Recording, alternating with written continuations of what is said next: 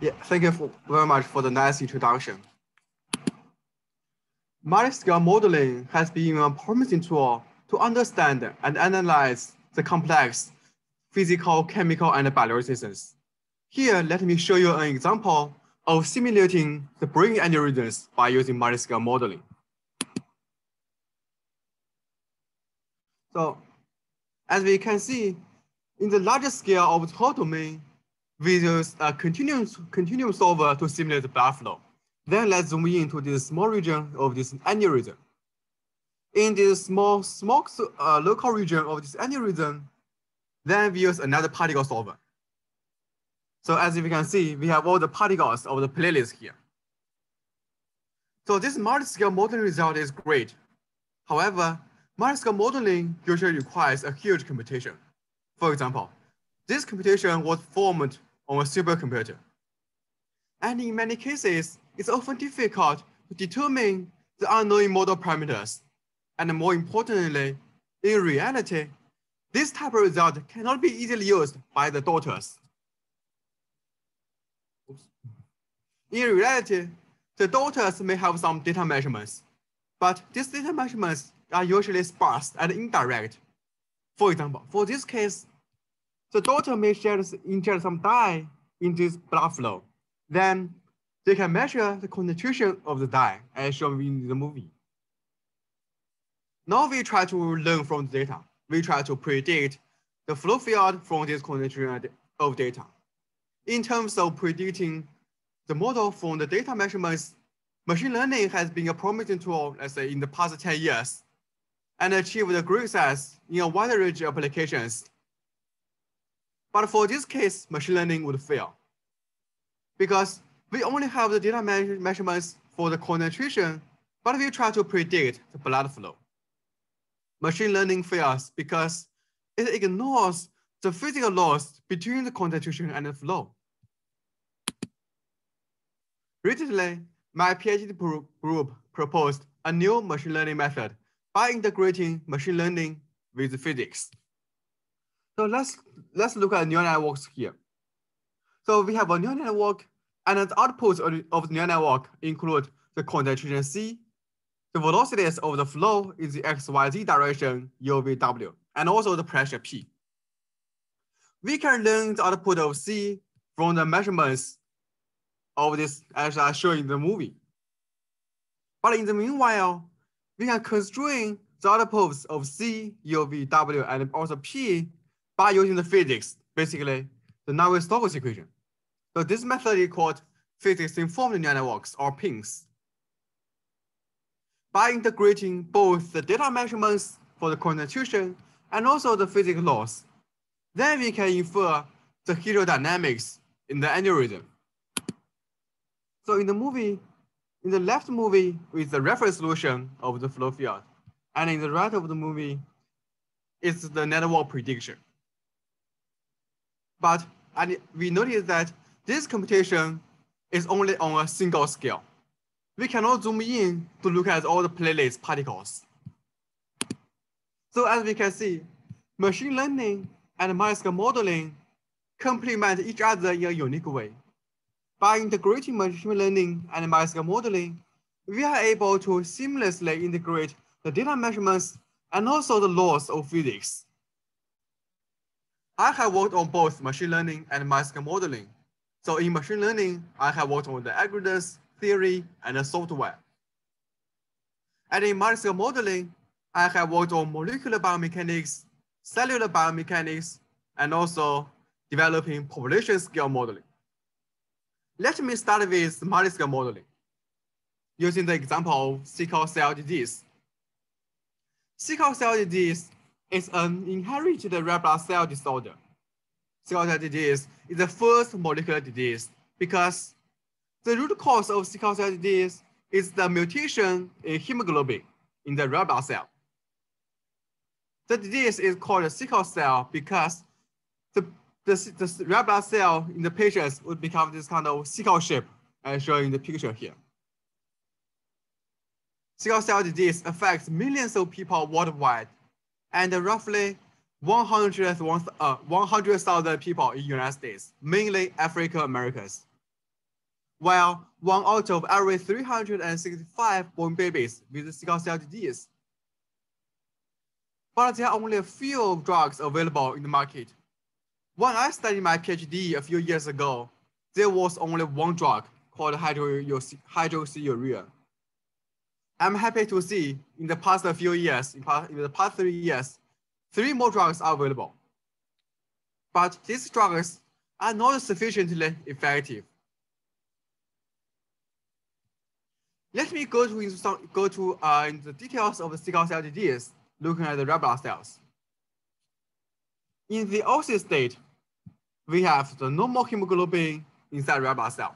So in the picture shown here, each red dot inside this RBC is 1 hemoglobin. So the hemoglobin at the normal state.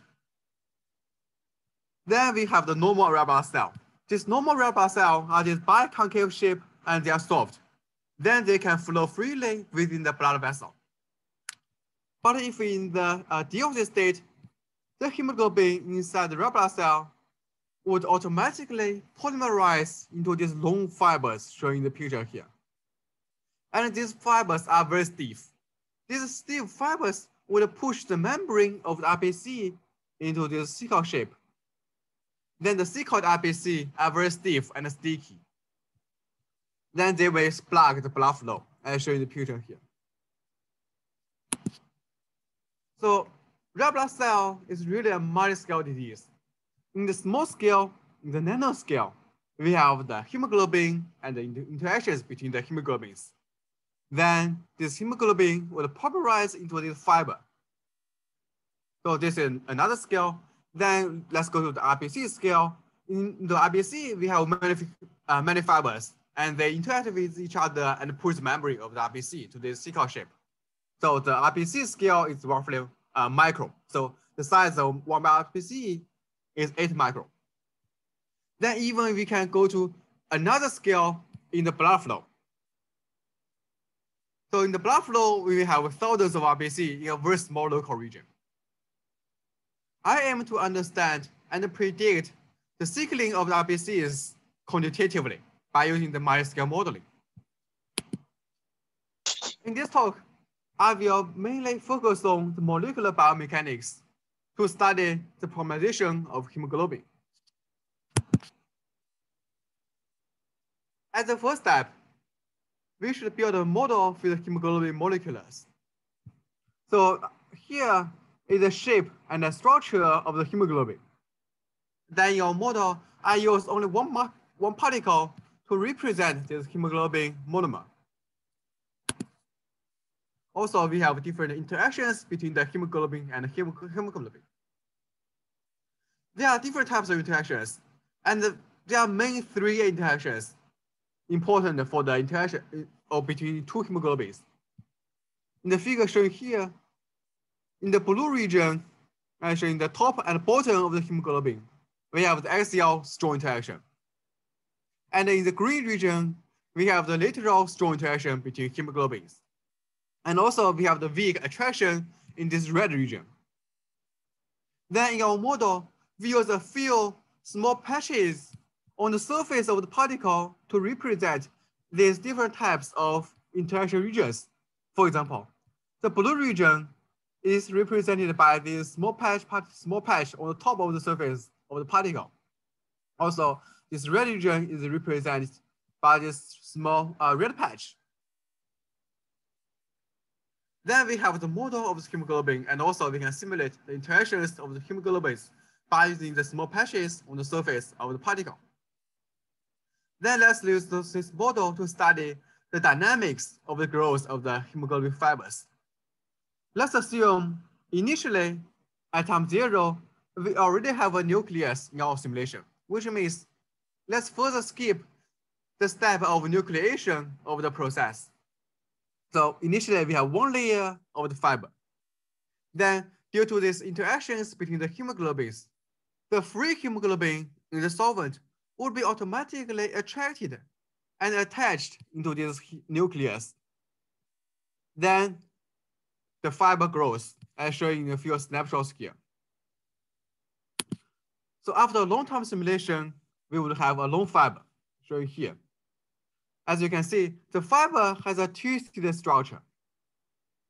And if we zoom in into this local region of the cross-section of the fiber, we can see a 7 double-strand structure, which means in the cross-section, we have in total 14 different strands, and they are formed 7 pairs because we have 7 different axial interactions. This structure, the twisted structure, matches the experiments pretty well. So in the bottom, in the figure shown in the bottom here, is the picture from the experiments. In the twisted structure, and also we have the cross-section, the 7 double-strand cross-section from the experiments. Of course, we can also measure the pitch length of the fiber, which is around 20,070 nanometers. We can also measure the mechanical properties, for example, the bending stiffness of the fiber, which are also consistent with the experiments. So by using this small-scale patch particle model, we are able to simulate the dynamics of HBS polymerization. We can observe the detailed HBS fiber structure with the correct mechanical properties. But if we try to simulate the polymerization of fibers in the RBC scale, because in one RBC, there are lots of fibers and they interact with each other. Then if we only use the small-scale particle model, then it will be very expensive for computation in the whole RBC region. Then we will use the multiscale modeling to address this issue. In the multiscale modeling, we would have 2 different models in 2 different scales. In a small scale, we use the previous model. So we have small particles, each particle is 1 hemoglobin. And we have a detailed structure of the fibers.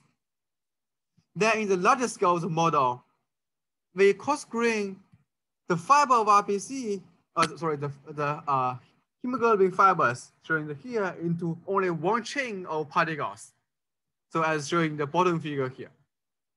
So for the same fiber, we have 2 different representations. In the small scale, we have this kind of detailed structure of fibers.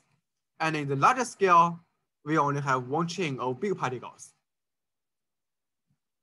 Then we have the different interaction in the big particles to ensure the correct mechanical property, including the bending potential and also the angle potential. Then how can we use these 2 different level models in one simulation? Let me show you the idea here.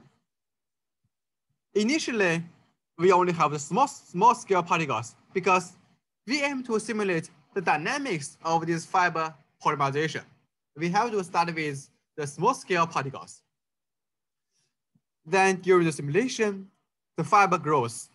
If the fiber is longer enough, then we would automatically delete the small scale particles in the middle region of the fiber and insert the big particles.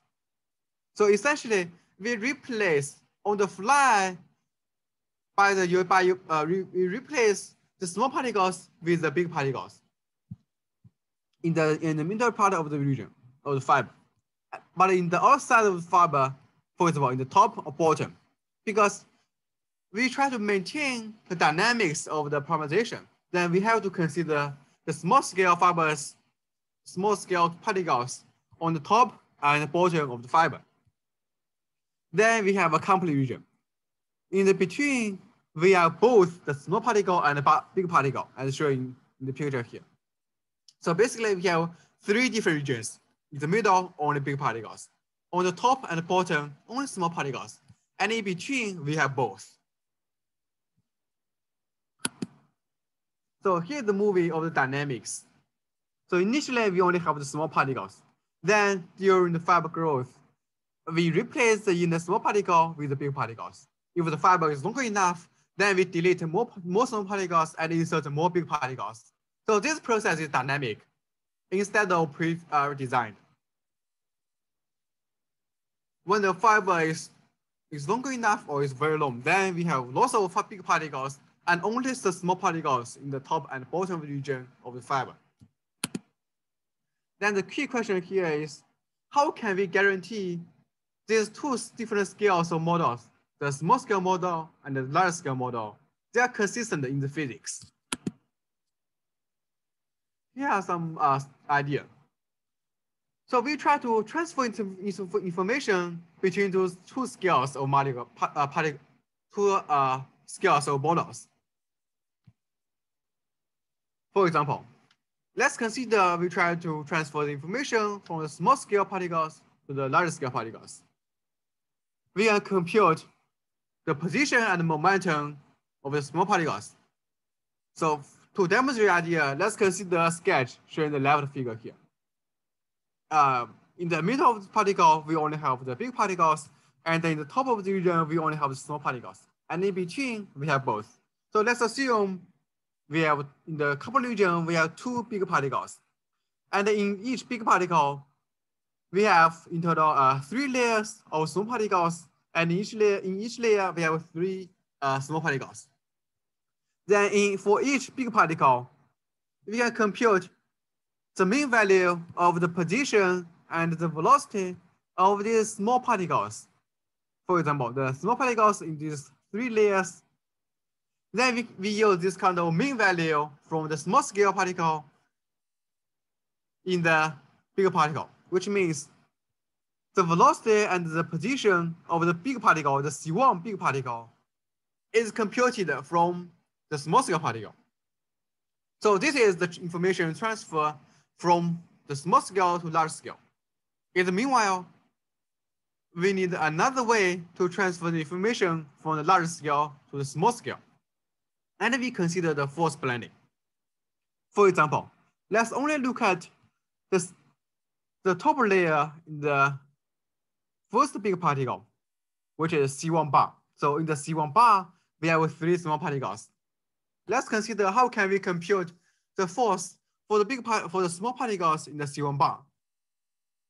So for the small particle in this layer, first we will have some interaction between the small particles with the free particles in the solvent.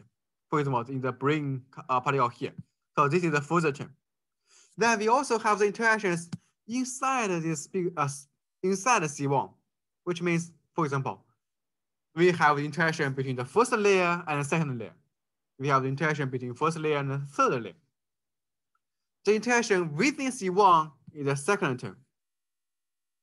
Then we also have the interactions between the particles in C1 and the big particle and the particles in the C2. So we can compute the interaction between any small particle in C1 and any small particle in this C2 region, which is the third term. But in the meanwhile, we have the big particle for this region C1 and the region C2. We can also compute the force between the C1 and the C2 from the big particle, from the bigger scale, which is the last term shown here. So we have 2 different ways to compute the same force. Then the final force for this Fi for this top layer in this C1, we use a weighted summation from both models. So we compute the weighted summation of this force from the small particle, which is blue term here, and the force from big particle, which is the red term here. So this is only for the top layer in C1. But it's similar, we can analyze the force for other layers, for example, the bottom layer of C1 or any arbitrary layer in C2.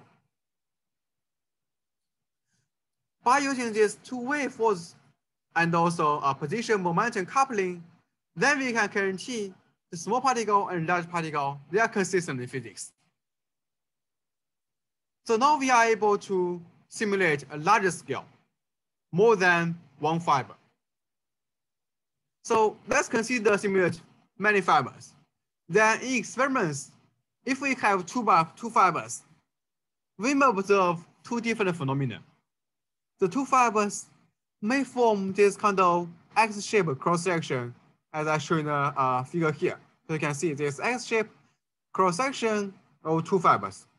All these 2 fibers may form a side-to-side zippering, as shown in the picture here. So you can see these two fibers, they form a zippering structure.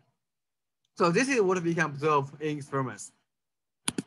So let's consider to simulate a fiber domain.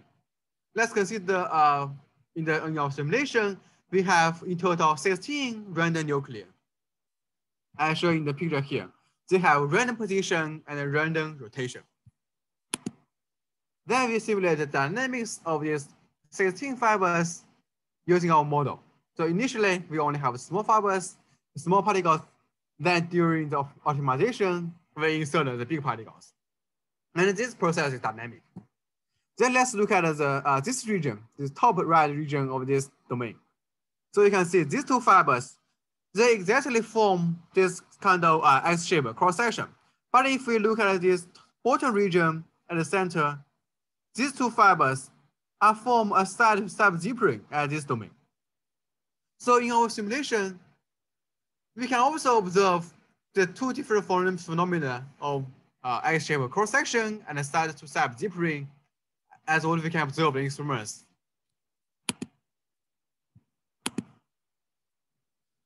So I have discussed how can we simulate or how can we model one hemoglobin and the interactions between hemoglobins. Then by using the hemoglobin model and the interactions, we can simulate the fiber growth, the polymerization of one fiber. Then using this multiscale modeling, we can go beyond one fiber to simulate a domain of fiber inside the RBC. But if we try to simulate the RBC dynamics, we need to build another model to simulate the dynamics of RBC membrane. So I developed the open source software called OpenRBC, which is the RBC simulation model or simulation code at the protein resolution. So in the RBC, we have a cytoskeleton, which is showing in the picture here by lots of triangles. And in the cytoskeleton, we have lots of proteins as shown in the picture here. We have different different types of proteins. And we also have a membrane of the lipid bilayer. Then our RBC model considers all the details of the protein of the lipid bilayer and also the cytoskeleton. So in one RBC in our model, we have in total 4 million particles. So this is a sketch of the RBC in our model. So on the left, we show the lipid bilayer. Then on the right, we show the the proteins and the cytoskeleton. So this code is highly optimized, and we can achieve 10 times the speed up compared to a standard MD solver. Due to this high optimized code, high computation efficiency, we have won the third prize at the IBiM challenging contest. So I have discussed how can we simulate the polymerization and also the fiber fragmentation in one fiber, in one hemoglobin fiber. Then we can use the multiscale model to simulate a domain of fibers.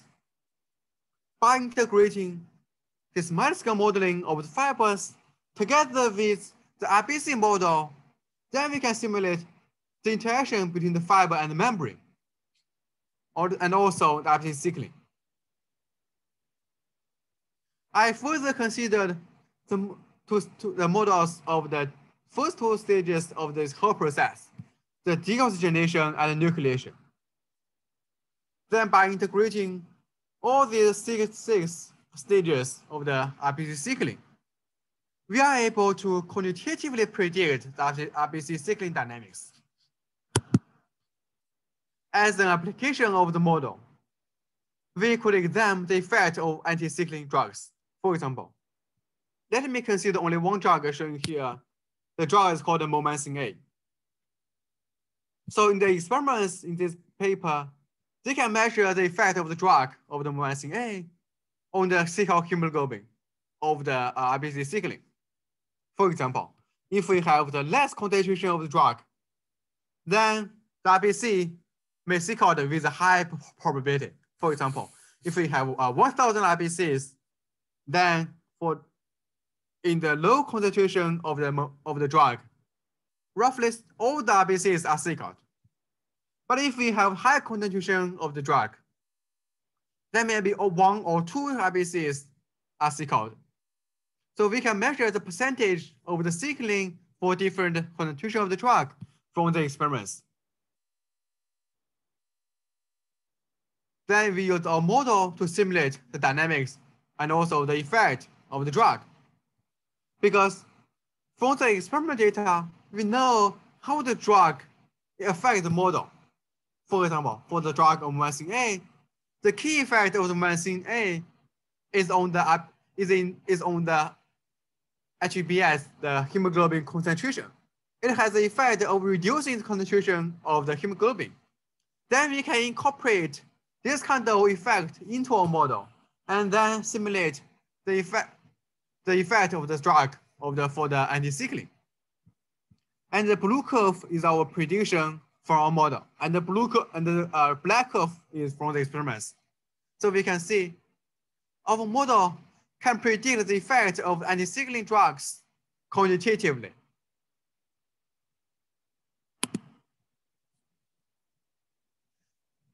So Multiscale modeling has been used very successful in many applications, as I show in the RBC modeling for the sickle cell drugs. Next, let's go to the machine learning. As I mentioned before, machine learning achieved great success in a wide range of applications, including image classification, natural language processing, and so on. But machine learning usually requires a large amount of data. But in many scientific research, it's often difficult to obtain a sufficient data set of high quality. In scientific research, the data measurements could be dinky, dirty, dynamic, or sometimes even deceptive. However, we have the unique advantage in scientific research to incorporate the scientific domain knowledge into our model, including physical principles, constraints, symmetries, and even computational simulations. I aim to develop the scientific machine learning to be accurate, robust, reliable, interpretable, and also explainable. So in the past few years, I have mainly developed a few algorithms. And the first algorithm I would have introduced is called multi-fidelity learning. Let me demonstrate the idea of multi-fidelity learning using the example of inverse indentation. In the setup of inverse indentation, let's consider we have material shown here. This material has a specific stress strain response in the figure shown here. So the sigma is the stress and the epsilon is the strain. Now we try to predict this curve of this stress strain curve of the material. And in solid mechanics, a common way to do this is called this indentation method. So we have a machine showing the picture here. And this machine has a sharp indenter tip and showing it here. Then we can push down this indenter tip into this material. Then during this process, we can record the penetration depth of this tip into the material, which is H, and also the loading force between the tip and this material, which is a P. So initially, the force and the depth is 0. Then if the indenter tip goes down, then the force increases. When the force reaches maximum PM, then we lift up this indenter tip to the free state. Then the force decreases from this PM to the 0 value. The first stage is called loading, and the second stage is called unloading. Now we can record this loading and unloading curve. We try to predict this stress strain curve from this loading and unloading curve. So this is called the inverse indentation problem. And the main challenge here is that we have a very small data set. Then to address this issue, instead of to learn the mapping from two curves, which is really high dimension, we can use a few key parameters To represent this curve, for example, for the straight string curve, it can be represented well by the Young's modulus E, the Young's stress sigma y, and also handling M. And for the loading and the unloading curve, we can use the variables HM, the maximum depth, maximum force PM, the slope of the loading curve C, and also the slope at the maximum value of dp dh, and also the ratio of the work, as shown in the picture here. So basically, we try to learn between these three variables and these five variables, but it's still relatively the 3 or 5 dimension learning. It's hard to learn from a very small data set. Then we consider multi-fidelity strategy by integrating the small data set from experiments and also the data set from the modeling. Let me demonstrate the idea of the multi-fidelity learning using a few more examples. Let's consider the aircraft design. When we design the aircraft, we may have some measurements from experiments, but this experiment data is very expensive, although they are accurate, but they are very expensive. So this is the high fidelity model or high fidelity data set. But in the meanwhile, we can run the simulations, the 3D simulation or even 2D simulation in finite element. This kind of simulation data, of course, is low accuracy. But in the meanwhile, we can have a lot. The simulation is much cheaper than the experiments. Another example is we try to predict the sea surface temperature. So let's consider we have a sea surface as shown in the picture here. And we have some measurements in the dots here for the temperature on the sea surface. But you can see we only have a few measurements and they are very sparse. So the measurements from the sensors in these dots here, they are accurate, but they are only a few. But in the meanwhile, we can have the temperature from the satellite. The temperature field from the satellite is shown in the picture here. We have a lot, but they are low accuracy. So there are many applications we can have different levels of the data set from the high fidelity and also the low fidelity. And back to our indentation problem, as I mentioned before, we have the measurements from the experiments, but we only have a few. But in the meanwhile, we can run 3D simulations, 3D FEM. We may have roughly 10 measurements of 3D FEM, but we can run even 2D FEM, we may have hundreds. Or even we go one step further, we can consider the empirical relationships based on physical laws developed in the past. So I try to integrate all these different measurements, all these informations together to construct a model. The algorithm I proposed is called residual-based multi-fidelity neural network. The key idea here is, let's assume we only have two different fidelities, the high fidelity and the low fidelity. Now we try to correlate these two fidelities. Let's say the input of our model is X, and the output of the low fidelity model is Y low, and the output of the high fidelity model is Y high. Instead of learning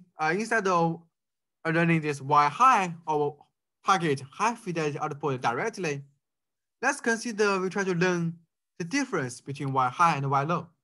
And specifically, we consider the Y high and the Y low, the difference is a function of our input X, and also is a function of the low fidelity model Y low.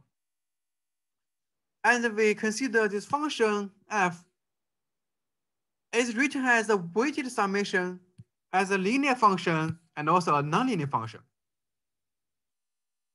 So this is the basic idea here. Then let's go to the architecture of the network. How can we use the network to represent the equation here? So let's say our input is X1 and X2. Let's assume we have two inputs. And the output of the low fidelity is Y low. Let's first construct one network at n low from this x1, x2 to y low. Because we assume we have a large data set for the low fidelity model. Then this low fidelity model, the low fidelity network can be trained well.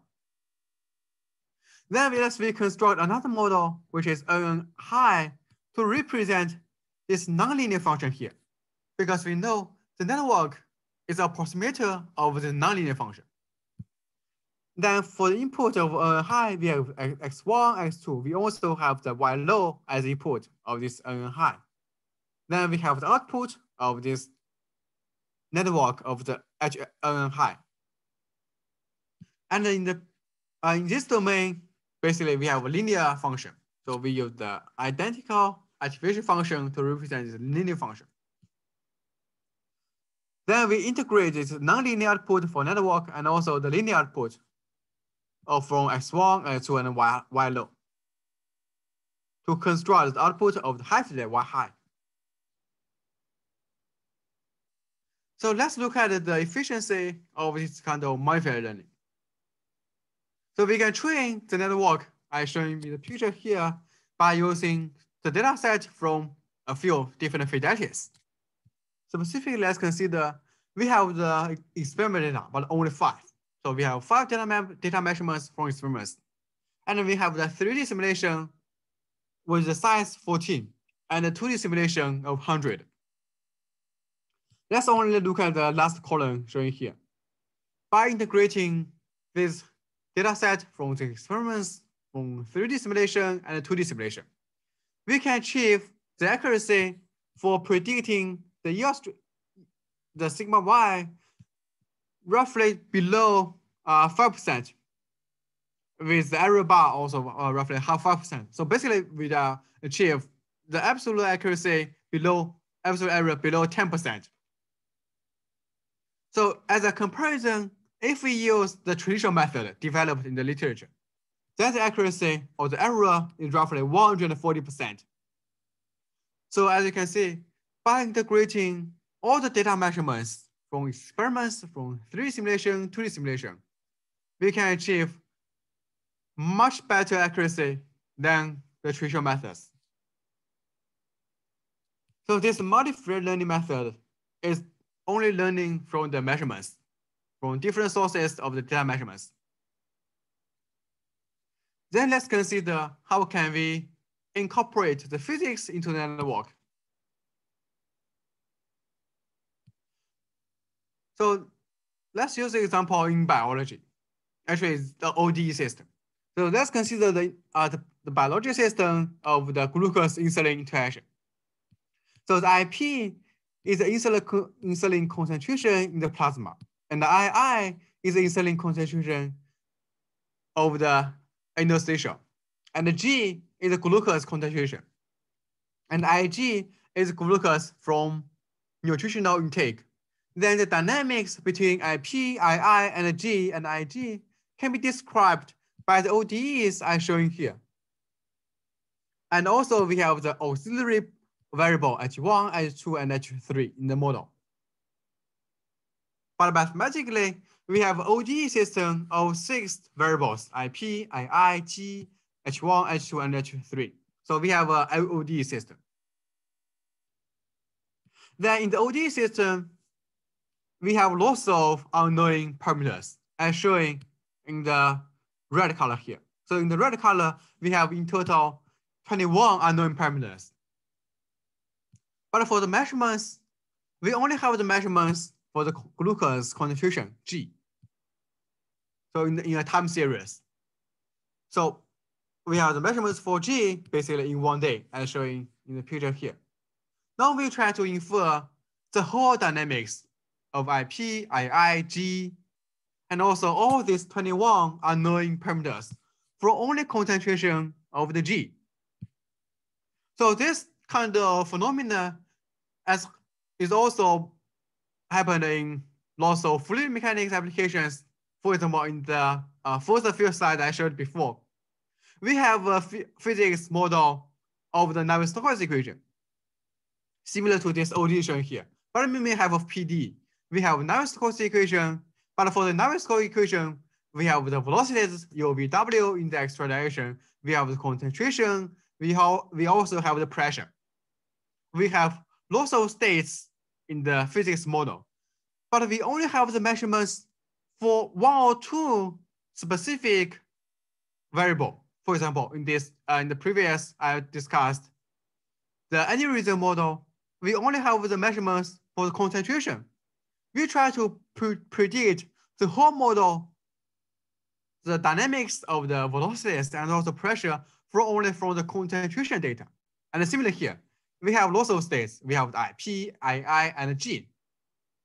Then we have a model for IP, II, and G, but we only have one measurement for G. Then how can we develop a model for learning only from the G to infer all the states? So the method is called the physics-informed learning, or PINS.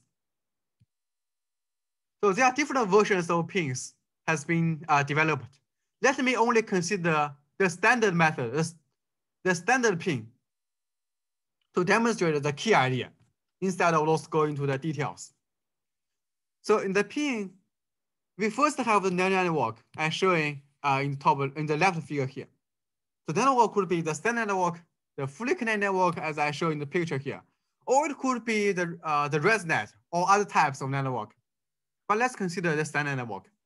And for this model, the input of the network is the time series, is the time t, time variable, because in our model, the variable is only t. Then if we consider we have a fluid dynamics model in the 3D space, then the model could be the XYZ, the X coordinate, Y coordinate, and also Z coordinate, in addition to the time t. Then for the output of the network are all the states we try to infer, including our measurements. For example, in this case, our output is G, IP, II, H1, H2, and H3. Now we have data measurements for G, only for G. Because we have data measurements for G, then we can construct the loss function for the G output, which is the standard stepwise learning. So we have the standard stepwise loss function for G. So this is our loss from the data measurements. But in the meanwhile, we try to constrain all the outputs by using the ODE system, by using the physics. Without the physics, if you only consider the network, then all the variables here, they are not coupled. So G has nothing to do IP and II and H1, H2, and H3. But we know these variables should satisfy the PDEs or ODEs, which means we can measure or we can compute the error of the outputs of the OD for the OD. We can measure the OD error from the outputs. For example, initially when the network is randomly initialized, then we can compute what is the ODE error, what's the residual of the ODE. By using this automatic differentiation or backpropagation, we can compute this exactly without a grid. Then this kind of error or mismatch of the ODE should also be incorporated in the loss function. Then the total loss function is a weighted summation of loss from the data measurements and also the losses from the ODEs. So this kind of strategy can be used to increase the sparse data measurements and also the physics, which is incomplete. So we have for a physical system, we have the measurements of some variables. And then we have a PDE. But for the PDE, we have the unknown parameters. For example, all the 21 parameters in this ODE system are unknown. They have incomplete physics. Then when we train the model, instead of we train the network only, when we train the network simultaneously, we also train the unknown parameters, the E, also the IP, the VP, VI in the model. So we minimize the loss function by tuning all these the network with unbiased and also the 21 unknown parameters simultaneously. Then after the network is well trained, then we can infer the 21 unknown parameters at the end of the training. And also by using these predicted parameters, we can simulate dynamics of the whole model, as shown in the picture here. So we only have the measurements for G, but we can predict all the dynamics of IP, II, G, and also IG. So this research has been highlighted in a recent research article in Nature Computational Science. So I have discussed the two different algorithms for learning a specific function. Basically, in these two cases, we are only learn a very specific case, the mapping of one function. Now let's go beyond the function learning to operator learning.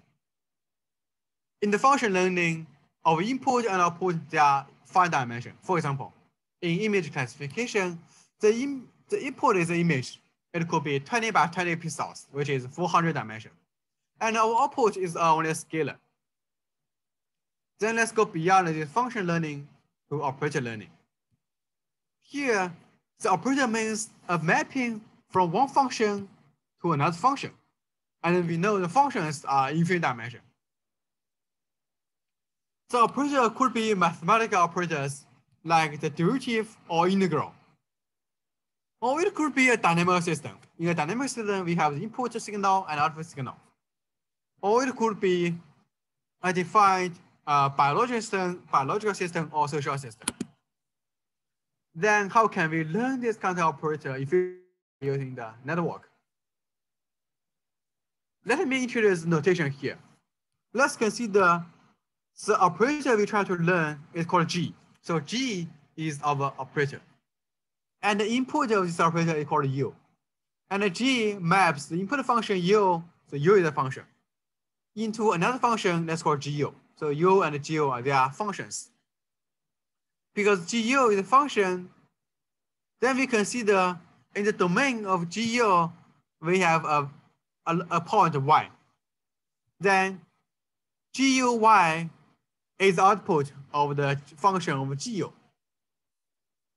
So U is a function, and GU is another function, and GUY is a scalar. Then in our paper, we have developed a few different versions of DeepNet for learning operators. And here, let me only show you one version. So roughly speaking, the network are split into two parts. At the top part, we have a branch net. So we have one network called branch net. And for the branch net, our input is U. This is U function. And for the U function, we assume we have some observations of U at the locations x1, x2, and xm. Then we use these measurements of U into our branch net. And for the output of branch net, we have B1, B2, and BP. We have one vector. Then in the meanwhile, we have another network called the trunk net. And for the trunk net, we have the input Y. And for the output of trunk net, we have T1, T2, and PP, and TP. We have another vector. Then we compute the dot product between the B1 to BP and the T1 to TP, as shown in the equation here, to compute the GUY. So GUY is the dot product between B and P. So I will not go into the details of this construction of the network, but roughly speaking, the ideas of this kind of construction is as follows. First, we assume if we look at the GUY, because we know GUY is a function of Y, right? So GUY definitely is a function of Y. Then we can write this function of Y, GUY, as a weighted summation of the basis function of Y. So roughly speaking, the TKY, T1Y, T2Y, and TPY, they are basis function of Y. And B1 to BP, they are the coefficients in front of the basis function, which means we use the trunk net to automatically learn the basis function, and we use the branch net to learn the coefficients of the basis function. So this is one idea. Why do we construct network in this way? So I will not go into the details of the network design. And in our paper, we have tested this network design in lots of, actually in total 16 different mathematical equations. For example, if we have a diffusion reaction system, then the input of our network could be the initial condition of the diffusion equation. And the output is the solution. Or the input could be the forcing term of the PDE, then the output is the solution of the PDE. But here, let me use the application of the bubble dynamics. Let's consider we have a water background. And in the water, we have the bubbles. We may have the nanoscale bubble, the small bubble, and we have the larger scale bubble of the 1 micron, or even larger scale. Then we try to simulate the dynamics of the bubble. Specifically, if we have different pressure of the water, then we may have different bubble radius. If the pressure is small, then the bubble is large. If the pressure is large, then the bubble becomes small. And we can see the pressure is dynamically changed. So pressure is a function of time. Then the dynamics between the pressure and the bubble size can be described by this RP equation shown here if the bubble is large. But if the bubble is small, we should consider the particle simulation. For example, by using the dissipative particle dynamics. But here, we aim to learn the relationship between the pressure and the bubble radius by using the dipole net.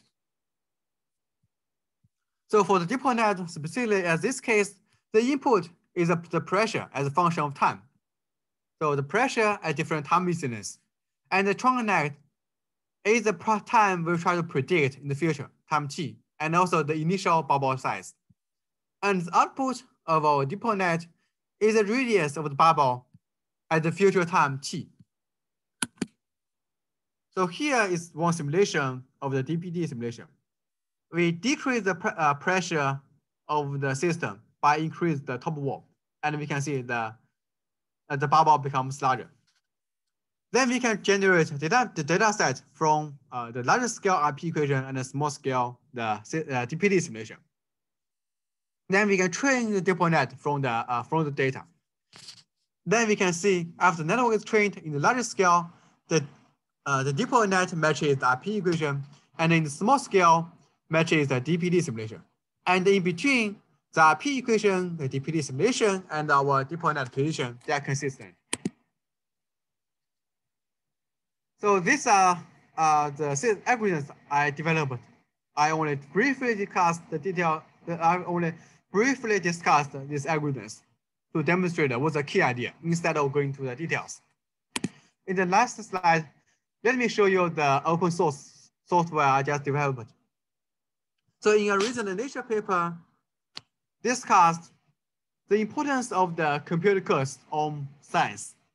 So I aim to develop the software DeepSDE as a platform of the emerging field in physics-informed deep learning. And since the first release in July 2019, it has been downloaded more than 80,000 times, and it has been used in many universities and also national labs and companies. So in the future, I hope the software can be used as a platform for the method development in the field of physics-informed deep learning by incorporating different methods, the multi-phase learning, the physics-informed learning, and the operational learning. Yeah, that's my talk. Thank you very much for your attention. Okay, thanks, Lou, for the hologram of all the details you have working on from multiscale to physical informed deep learning. So I'll first give floor to the audience. If you have questions, would you please just raise your hand, or you can just unmute yourself to ask the questions. Hello, can you hear me? Yes. Yes. Yeah, I'm Yu Jiang. I'm from Aalto University in Finland. And Dr. Ru, your presentation is really interesting. Although it's 1 hour, it's always attract my attention. So there are quite a lot of works. I think I was working, and my question is here about multi-fidelity learning. So on the page 26. So I don't understand what's the purpose of this 10H alpha 1 and 10H alpha 2. Yes. So the alpha 1 here. So the question is about what's the alpha 1 and alpha 2. So actually in my presentation, I didn't go into the details of alpha 1 and alpha 2. Basically, the idea is we have a weighted summation of this nonlinear of this linear function and this nonlinear function. But how can we choose the weights? Instead of choose the weights manually, we consider the weights. So first is we normalize the weights to between the -1 to 2 and 1. So that's why we use the hyperbolic tangent in front of alpha 1 and alpha 2. And also the alpha 1 and alpha 2, they are trainable. So basically we automatically tune the weights or train the weights using our data. Instead of we pre-select the values of alpha 1 and alpha 2. Basically they are weights, but are dynamically trained weights of these two functions. Okay, thank you. Then I get the idea. Thank you very much. That's my question. Hi, Jeffrey. Go ahead. Hi, thanks for the talk. My question pertains to the system of ODE constraint neural network, where you only saw you only measure the G function trajectory. Can you address the uniqueness of the solutions for the other unobserved functions, IP all the way down to H3? Are you relying on supervised training so that the neural network would resolve non-uniqueness of the solution? Or maybe the solution is unique. I don't know what should come out of these equations.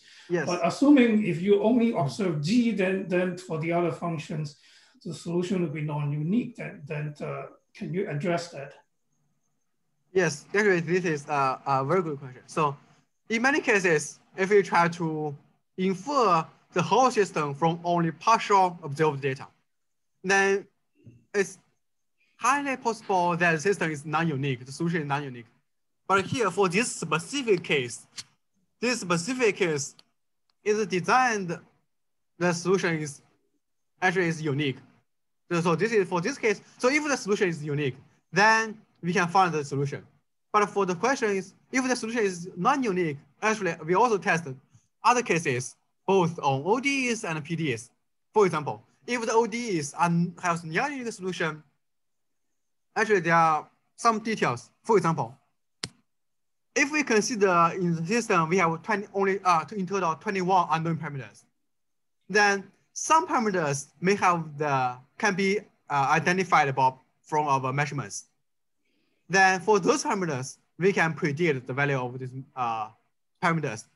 But for the unknown, for another set of parameters, which cannot be identified by our data measurements, then the network may converge to arbitrary possible solution.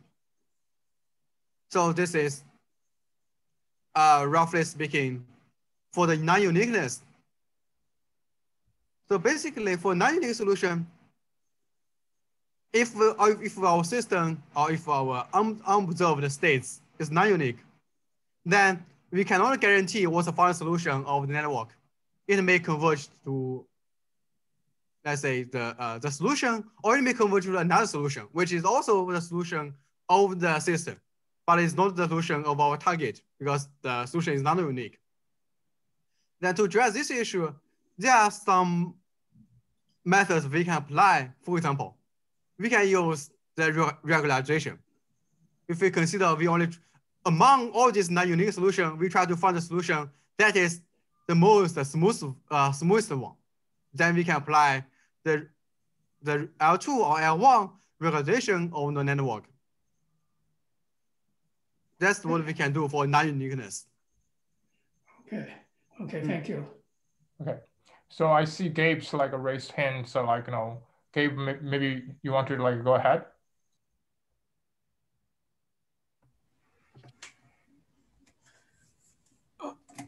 Thanks. Thanks for the talk. It was really interesting. I've been following this train of research and it's really neat. So my question, I guess I'm trying to square the circle in my mind on this topic here. I definitely get the main concept here, where you're going to supplement the lack of data by being able to interrogate the system and fill in a bunch of new pieces of evidence by checking how you are evaluating against the governing equations. Yes. That's very good. And using AutoDiff is a good idea too. I'm wondering, like, basically then you are using the neural network as the field to hold all of these things. So you're, instead of describing them with the way that we would normally do in ODEs and PDEs with arrays, you're building up this function automatically with the neural network. How sensitive is this? You know, like I know neural networks are universal approximators, but if you use a different architecture, does the whole thing go away? Or, you know, does this tell you how many times you have to check? Like, is the sampling of this, of the governing equations, dependent on the architecture you pick? And then since you've got, I can't quite tell if you're using a single loss function, is this like a weighting of all these other things, or are you stochastically switching between them? So like, I guess maybe this is more of a detailed question, but how sensitive is this on the details like this? Or is it like, don't worry, it always works? Yes. Yes. Actually, there are many details in this framework. So first, let's briefly discuss the network. So the good news here is, in practice, we found that the network, the solution, let's say, of our prediction is not sensitive to network architecture. So the guideline is, we should definitely select the network should be large enough. So if the network is too small, then we cannot represent the functions well. Yeah. Then when the network is large enough to represent the function, then basically we can achieve a good accuracy. Because one main idea here is, when we train the network, even if the network is larger than our required size, then due to the training of the SGD, the stochastic gradient descent, we would automatically converge to some smooth solution. Or in some sense, the network prefers smooth solution. Right. Then, yes. That's why even if we select a larger network, we do not have the issue of overfitting in practice, especially in this case, if we have ODs or PDs as a constraint of the network. This kind of constraint can really prevent the overfitting of the training. Sure. Yeah, this is the one thing. And another thing for the loss function. So the loss function, as I mentioned, is a weighted summation of all the losses of the data measurements, of the residual of the ODs or PDs. Then during our training, there are a few different ways to do it. Of course, we can directly apply this weighted summation of the loss function and train from scratch. Then, of course, how to select weights is another issue. So, but instead of train all the losses directly from scratch, what we do in this paper, I found in practice would be beneficial is that we first train the loss function only from the data. So in the first, let's say, 1,000 iterations, we only use the data measurements as loss function. Then later on, we switch the loss function from only data measurements into the total loss function of the loss and also of the data loss and also PD loss or OD loss. Then in this way, we can speed up the training. Is that because the AutoDiff functions are more expensive to evaluate, or is that because the kind of loss function space is more complicated when you add in these equations relative than when you only have the data. Yes, so if we train all the losses, then you can see we have this basically roughly speaking, there's a balance between the data loss and the PD loss. Mm. Then the convergence of the network to the data measurements would be slower because we try to also satisfy the PDE loss. But if we train the data measurements first, then we can directly go to the data measurements first or match the data measurements first. Then we constrain the PDE. In this two-way training, or we can basically speed up the training we can speed up the training for the data loss. So otherwise, during the training, we would slowly converge into data loss and also the PD loss. Okay. Basically, you have lots of things to balance. You try to pick the most important one first, then go to all the losses. Okay. Okay. So thanks for all the questions. And I see like a Yogi actually write also several questions there. So maybe things we can take offline and send directly mail to Lulu, about all the questions. But I just want to give one comment is that as well as for my questions, I have a lot, is that there seems to be a lot of concern about the robustness and the uniqueness of this training, because we a lot of time treat a neural network as to some degree a black box. But I feel to some degree Lulu is actually trying to treat that as a gray box. So instead of complete white, complete black, something in the middle. So to some degree we can give a peek into what is going on, and hopefully to understand a little bit more. And that's especially especially I was concerned is because I was doing a lot of experiment, and in experiment there's unfortunately there's unavoidably there are noise, and which is corrupted data, as you mentioned, inky data, turbid data, all the things. With that being said, let's give Lulu a plus, for his a lot of resources have been provided to us, and also the PDX PDXPE, a deep XPE, sorry, his platform has developed and we can take off soon. So thank you very much for your talk, and so thank you very much for everybody who joining us. And the next week we will have another guest talk about the extreme event in fluid mechanics and how to understand, predict, and modeling that. So with that, I want to thank everybody else, and have a good one, have a good morning, good night, good afternoon. Bye bye. Thanks, Lulu. Bye. Thank you.